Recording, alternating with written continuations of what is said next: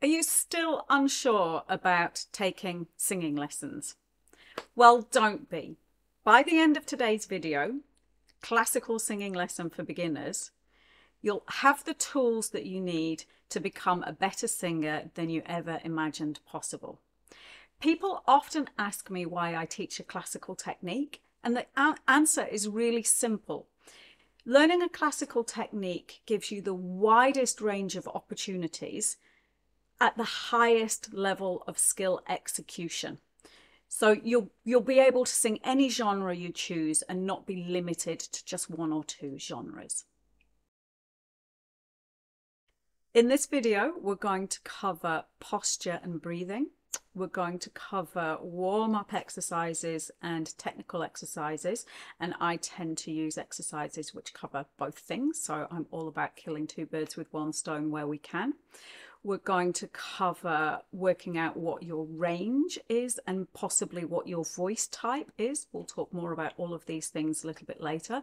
We're going to sing a little bit of a song, and I'm going to show you how you will take that song and break it down into sections for your own practice. First things first, posture. If you need to sit for your singing lesson, that's absolutely fine, but make sure you're sitting on a hard chair, and if you can, sit towards the front of the chair with your feet both firmly on the floor. If you need a little bit more back support, you can sit further back in the chair, but again, it's really important that your feet are firmly on the floor. And that's so that your belly and diaphragm and abdominals can all move freely. If you're standing, I want you to stand with your heels underneath your hips. Stand up tall through the spine, so you're imagining all the vertebrae separating in your spine. And then just feel like you're being stretched up from this point here, like the skeleton in the science lab, and chin parallel with the floor. Then give your shoulders a roll and let your hands drop to your sides. And you're in the perfect posture for singing. For the breathing, I want you to put your hands on your tummy here. So thumbs at waist height, and then with your first fingers not quite meeting, and the little fingers splayed out, so your hands are stretched out. And then I want you to just, before you do anything else, squeeze your pelvic floor muscles. Now, these are the muscles, I'm going to be a little bit biological here, the ones that you scrunch up when you need to stop yourself from peeing. So if you can just scrunch those muscles up, like you're trying to stop yourself from having a pee, and really feel how tight that feels, and then release them. And it's the release that's really important. Your pelvic floor muscles need to be really, really loose for good breathing, because they actually need to move downwards as you breathe in. So your first breath is going to be a sucky, sucky breath, like this. And you're directing that breath all the way down to those pelvic floor muscles.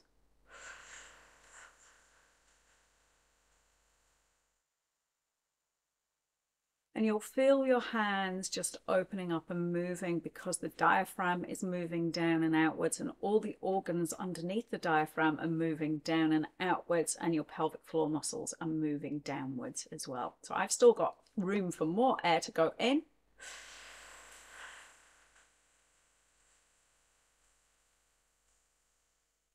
By which point you'll feel like a balloon about to float away, and then you can let the breath out.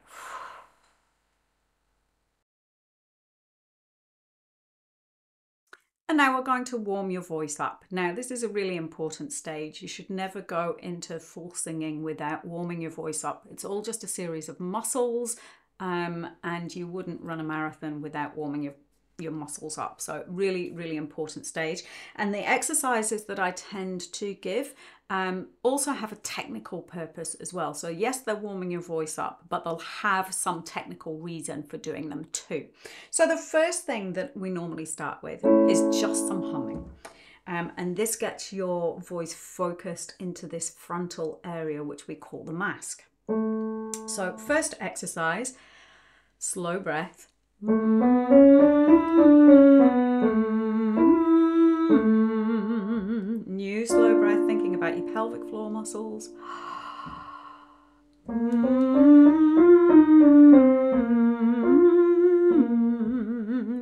feel it buzzing in your face?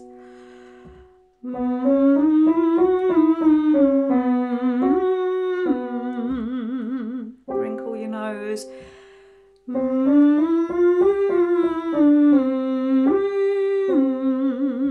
Can you feel that buzz yet?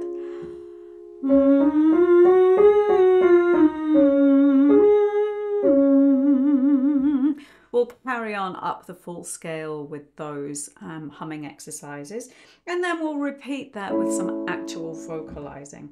And we're going to use va, va, and this is about using that focused frontal sound that we got going with the hum, and then finding the R space, which is a huge space when your mouth is wide open like yawning, and that's your best resonating space. So it's exactly the same tune that you've just done, but this time we're doing va, va, va on every note. So here we go. Yawn the breath in. Feel that pelvic floor move down, and va, va, va, va, va, va, va, va, va, va, va.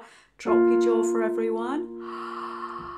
Va, va, va, va, va, va, va, va, va, va, va. Drop the jaw for everyone. Low breath. Va, va, va, va, va, va, va, va, va, va. Low breath. Va, va, va, va, va, va, va, va, va, va. And again, in a lesson, we'll continue up the full range of your voice. And then we'll talk about whether you can roll your R's, whether you can make this sound. And if you can't, we'll do a V instead, which involves top teeth on your bottom lip, like racing cars. I'll do a mixture of both. If you can roll your R's, that's the one you're going to do. And this exercise is all about getting your airflow right for your vocal cords. So we start with a long, low breath, thinking about the pelvic floor, and we're going to do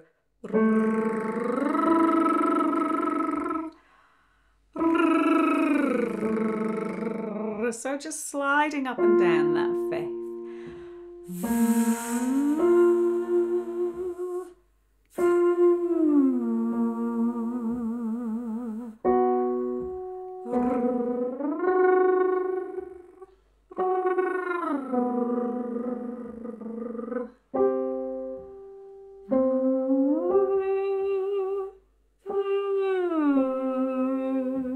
One more.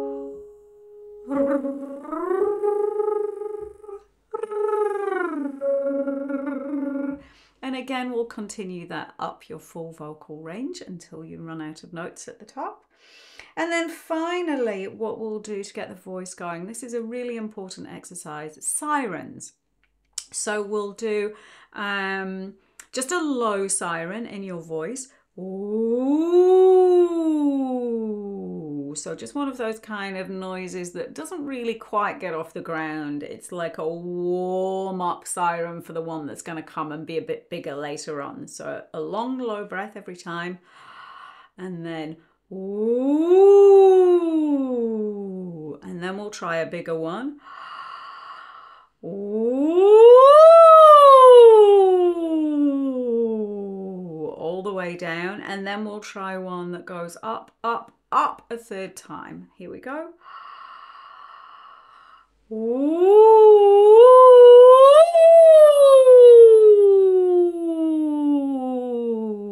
And again, all the way to the bottom until you run out of notes and put a tickle.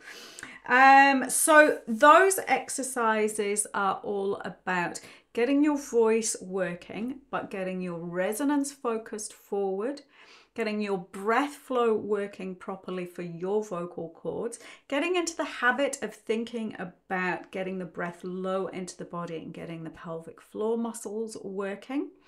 And also exploring your range, which is what we're going to come on to next, through the sirens. The sirens help with vocal resonance and forward placement also, but also it's a playful way of playing with your range without actually thinking that you have to pitch specific notes and aim for specific notes.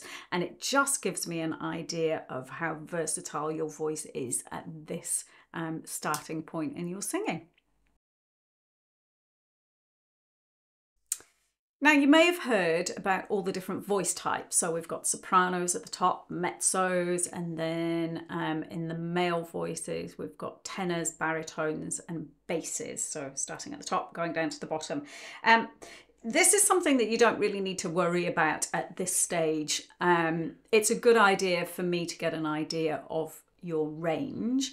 That doesn't necessarily tell me whether you're a soprano, a mezzo, or tenor, bass, or whatever.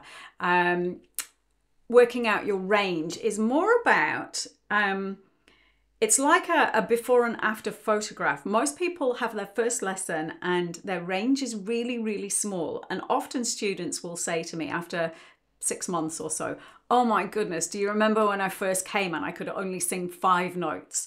And now I can sing 12 notes, or now I can sing 2 octaves. Your range is all about being able to keep track really of how your voice is developing. So the first thing that I do during this section is we'll just play around with some notes and I'll ask you to sing them back. So I'm going to play a note and I want you to hear that note, and then as I sing the note, I want you to be preparing to sing it back for me. So all these pitches are just random. I don't want you to think too much about it. Don't overthink it. Just go with the flow, and you might miss some and it doesn't matter. It's not a test. That's the really important thing for you to remember. Singing is all about coordination, and some people actually really struggle with coordination. So here we go. Let's give this a go. So playing it first, then I'm going to sing it. La, sing it back for me. Don't think about it. Go. La, go. La, go. La, go. La, go. La, go. La, go. La, go. Try it really high one. Go. That gives me lots of information about how your voice works, how you process sound, and how you perceive whether your voice is a high voice or a low voice. Often we think our voice is a low voice, and it turns out that it can be quite a high voice. So that exercise gives me the information that I need to work out whether I think you're probably a soprano or a mezzo or a tenor or a baritone or a bass. Now, this is the point in the lesson where I'm going to ask you to sing something for me. So this is a song that I'd like you to choose, something that you love. It can be anything at all. It can be just something that you were singing on the way, you know, to have your singing lesson, in the car, whatever's floating around in your brain. Now, funnily enough, a lot of people draw a complete blank here. I think they just go into rabbit in the headlights mode. So I sometimes suggest something just to get the ball rolling. And one song that everybody seems to know, even if they don't really know the words, is Somewhere Over the Rainbow. So we quite often do that. But it can be anything. It can be anything you want it to be. So if you have what you think is a reasonably high voice, this is going to be your starting note. Somewhere. If you think you're a lower voice, this is going to be your starting note. Somewhere. Now I'm going to do it in that higher key. So you might want to switch off the sound at this point because it will put you off if I'm singing it in the higher key. But I want you to just sing as much of Somewhere Over the Rainbow as you know of the chorus. And I'll probably muck up the words because I haven't got them in front of me. And it really doesn't matter. Just la la if you run out of words. Here we go. Somewhere over the rainbow, way up high, there's a land that I dreamed of once in a lullaby. And that's actually enough for us to find a few things to work on. So what we're going to do, we're just going to break it down into two phrases. Somewhere over the rainbow, way up high. So let's just look at that first part. Somewhere. It's a big jump, so you have to have really good breath support for this first phrase. So really focus on how you take that breath. Now you can sing. Somewhere over the rainbow. New breath. Way up high. Now just practice that. Just do it once on your own without me singing with you. Taking the breath in the right place. Now, what we're going to add into that is thinking about what the important words are. So, is it somewhere over the rainbow? Definitely not. Somewhere over the rainbow is our first phrase. So, some and rain are our important words. Long, low breath. Somewhere.